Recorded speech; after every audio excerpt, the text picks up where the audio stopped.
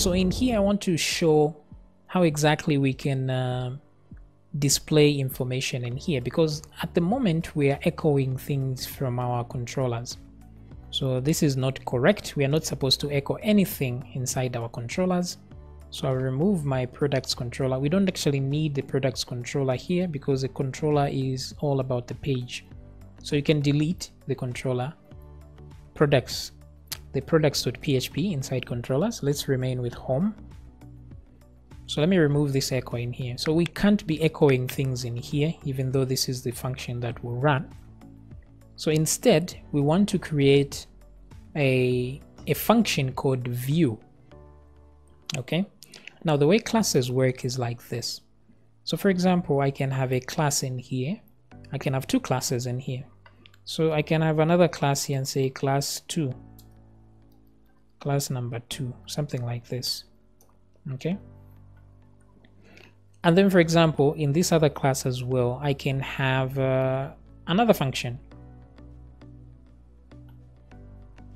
like this. So let's imagine I have 10 functions in this class right here. Now those functions are doing a very good job. So what I want is a second class that has exactly the same functions as the ones in this home. The only thing is I want to add one extra function to extend its functionality. Now the problem is if I copy this code here the way I've done it here, as you can see, this is repeated code. Public function index, public function. So this is repetition. Now it doesn't look so bad when there's just one function I'm copying, but imagine I have 20 functions in here and I copy them to another class.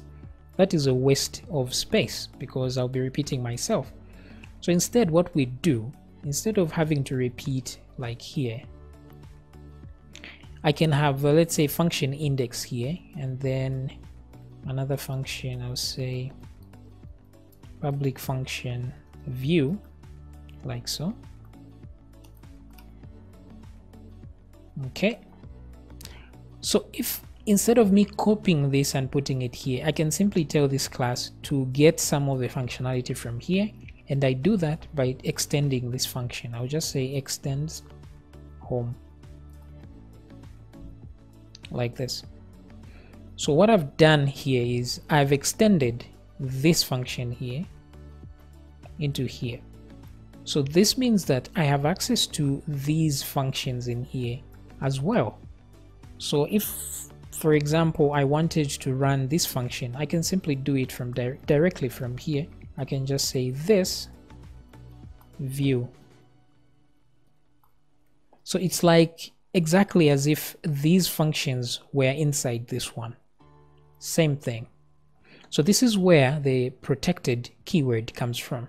So as you can see, this protected keyword, what this means is that these variables are private. However, an extension like this one, an extended class, can still access these variables here if need be. Okay, but if these guys are private, the way this function is private, it means even this extended version cannot access that private function. Even from outside, the private function cannot be accessed. So those are the differences between protected and private. Okay, so this is how we extend. So when you see extend, it just means whatever functions are in this class, they are also now available in this one. So simple and straightforward. So let me close this. So the reason I mentioned this is because these are controllers like here, but there's one function which is function view, which is universal to all of them. All of them must be able to display a template. So we're going to be using the view function to do that. So I'm just going to cut this and then go to controller.php, the one inside core, and then put my PHP tags, and then I will create a function in here, a class, sorry, controller, like so. And in here I will put this public function view. So now every time I create a controller in controllers here, like the one with home, I can simply say extends controller. So now I'm extending this other large controller here, the biggest one. So any functionality that you think all the controllers will need, you put it inside the main controller here, and then you simply extend like this. Okay, very, very good.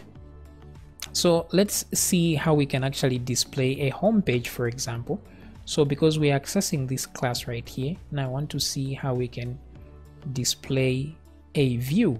So to do that, we will use this same function here. So let's add a few things in this function. First of all, we're going to have a parameter here called the path. And so what we do with the path, we check if the file exists. Now I could just simply copy from the app.php because this is exactly the same thing. I'm going to copy this. Just a bit of a difference. I'll copy path and put it here instead. So I'm looking for the file. Now I'm not looking inside controllers, I'm looking inside views. Okay, so I'm looking for a view with that file name. So if it exists, then I'm going to include it. Like that. So include that view. Oh yeah, I think that's about it. But then inside this view, I can pass in some data because we might want to have some data in there. For example, if the view is the home page, we will need the page title and page so on and so forth. But then it's not all the time that we will need this data. So I'm going to assign this to an empty array like this. Now when you assign it to a value in there, it means it becomes an optional value. Somebody can put something or not. So that's what we want. So there we go. Data is equal to empty, and then we have our view here.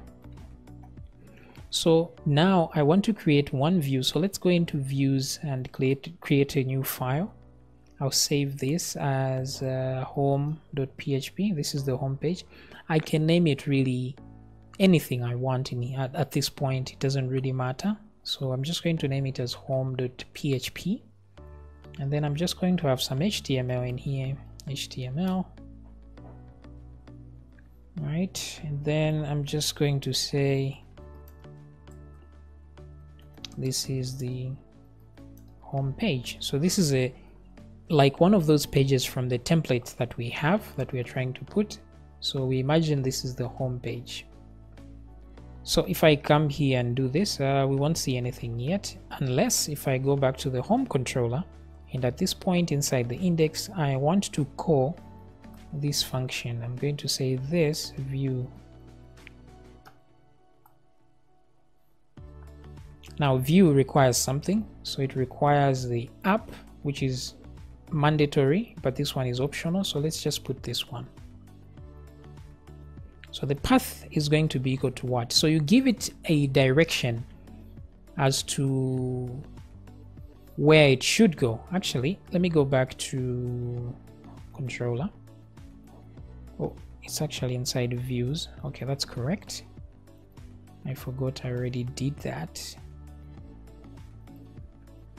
All right, so at this point, this view, and where am I? So I don't need to, this is a relative path. I don't need to put this .app views because it's already there. I just need to put the in between here. I don't even need to put the PHP. So at this point, I'm just going to say inside, we're already inside views. So in there, maybe I'll put, you can create a folder. So if you create a folder, you would write something like folder and then home.php. Right? Something like this, whatever the folder name is. But if you don't, you can just leave it like this. But obviously it won't find this file. So what we will do is go inside views, new file. Oh, actually we do have this file. Inside views, it's the home.php. Okay, so my bad, I put .php here. I'm not supposed to, because remember, where is this? We're just supposed to put the in between there. So let me come back here and refresh, and you see this is the home page. So now our template, the HTML template, is actually running, and there it is. So this is how we create pages. So if you had another page like a products page, you do exactly the same thing, only that you do it, instead of in the home controller, you do it in the products controller. Okay, so this is how we display some views, and then let's see how we can send these params. Remember that we are sending these params here as we are running this method. So where do we capture these params from? We get them from right here in index. So for example, I say A, B, I can echo them here and say echo A and echo B. So as you can see, we have milk and we have 5. These are the items at the top here. So I can keep going depending on how many items are here. I could add C, D, E, F, and so on. But the problem is, if these values are not there, this is going to throw an error. So let me try that, you see. So there'll be an error here, too few arguments. So to avoid this, always whatever variables you put inside this index here, you assign them empty values, so that they become optional. And if I refresh, there we go. Okay, so this is how we do it. I will see you in the next video, where we start to import our HTML template into this, so that we can actually start to see a UI of some sort. I will see you in the next video.